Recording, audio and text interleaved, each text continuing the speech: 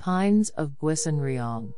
The mist clung to the Gwisinryeong Pass like a funeral shroud, obscuring the gnarled pines that reached with arthritic limbs toward the brooding heavens. The wind whispered eerie secrets through their needled boughs, tales of a remote mountain hamlet swallowed long ago by the ravenous mountain's stony embrace. According to local lore, a vengeful spirit still roams the perilous slopes after dusk, hungering eternally for living vessels to house its rage against the living. I stood alone at the base of the infamous pass, pack straps biting into my shoulders, ears ringing with the dire warnings echoed by toothless old crones in the distant village I'd passed through days prior. Their cackling pronouncements echoed still in memory. But youthful arrogance bred of past trivial conquests had swelled cockily within me. I was certain my questing soul could endure anything an old wives' tale could conjure. Thus I passed beneath the weathered Tory gate with its peeling red paint and entered the mountain's realm. Immediately the lonely path curved steeply upward into shadowy tunnels formed by the brooding pines pressing close on both sides. The diffused light grayed rapidly to dusk, sunset's ruddy fingers unable to penetrate the perpetual twilight brooding beneath the needled canopy high overhead. The scent of musty pine needles and rich loam enveloped my senses.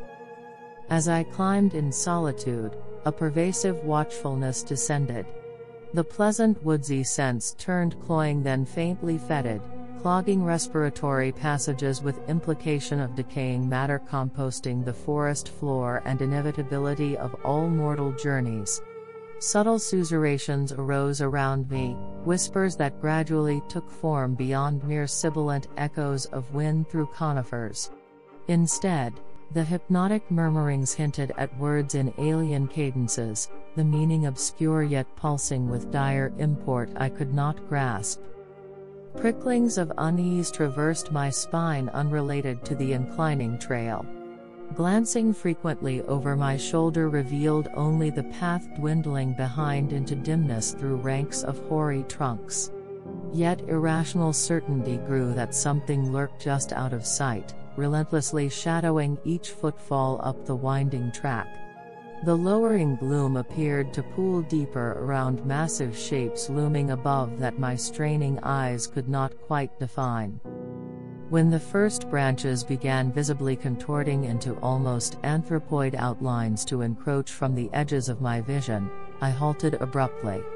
The contents of my pack clanked sharply in the tomb-like silence. Deliberately I drew iron from the canvas folds, an oil lantern inherited from my father's adventures in legend-haunted lands abroad. I set it alight with shaking fingers already blue gleaming in dusk's creeping domain. The tiny flame seemed to steady my galloping pulse. Surely no fell spirit of pagan lore could withstand incarnadine radiance banishing the gloam. Thus emboldened, again I pressed up the narrow, rock-studded trail. For an indeterminate time, anxiety kept adrenaline coursing hotly as nil but my own harsh breaths and the metronomic crunch of boots broke the heavy stillness. The darting lantern beam illuminated only monotonous tunnel walls built from dark ranks of needled sentinels.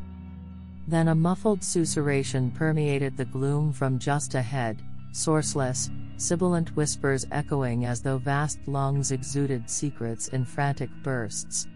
The words throbbed with alien import, battering fragile sanity as actors in some eldritch drama conversed regarding the interloper in their twilit realm. My faltering steps ceased abruptly.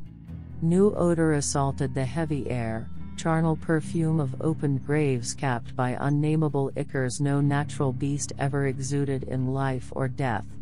Stomach roiling, I wavered on the precipitous trail before forcing frozen limbs forward another dozen yards around a sharp bend. Emerging into a weed-choked clearing swathed in shadow, the lantern's wan aura revealed earth mounded as though some cyclopean thing lay buried and shifting restlessly beneath the stony soil.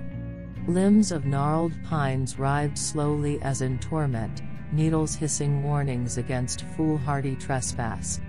From the unseen heights echoed ghastly chuckles gusting sporadically over susurrant chanting building to fever pitch somewhere beyond the swaying pickets of contorted timber barring passage to realms unseen.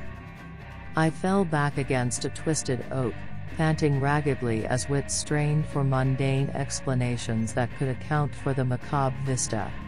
But only the legends echoed by toothless crones held currency here.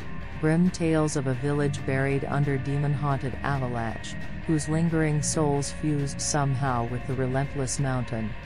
Now their pain and fury hungered hungrily for warm vessels to temporarily house their rage against impermanence. The murmurous voices rose to ear-shattering amplitude then ceased abruptly.